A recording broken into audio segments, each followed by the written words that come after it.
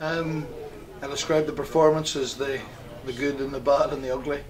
Obviously we were desperate for a win, we were desperate for 3 points, particularly after the frustrations against Ballymena and then Dungannon last week.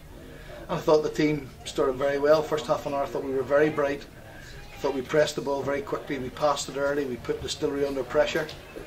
We scored a great goal through Michael Carville and possibly could have maybe got at least another goal. And then after about the half an hour mark, you know, you're never going to dominate for 90 minutes, you know, and Distillery came back into the game.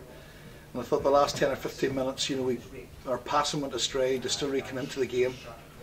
And at half time, you know, I reminded the players that, you know, this is a good Distillery side, and certainly we had to try and go and get a second goal.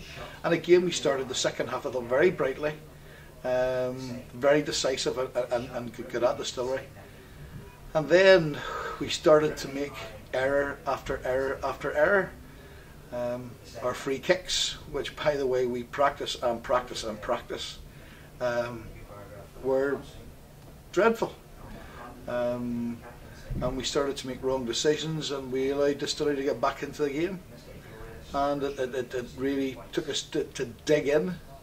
Then the last 10 minutes, you know, 15 minutes, you know, I thought we needed to change it. We brought on Jimmy Tumbledy, I thought did really well for us. Michael Carville had run himself into the ground.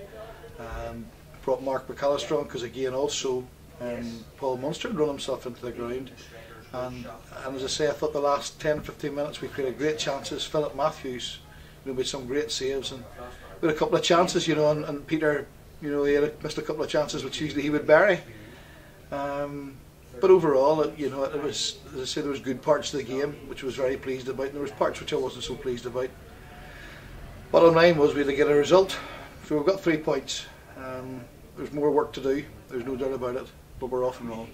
Thank you very much indeed for your support, greatly appreciated. Fortune favours the brave.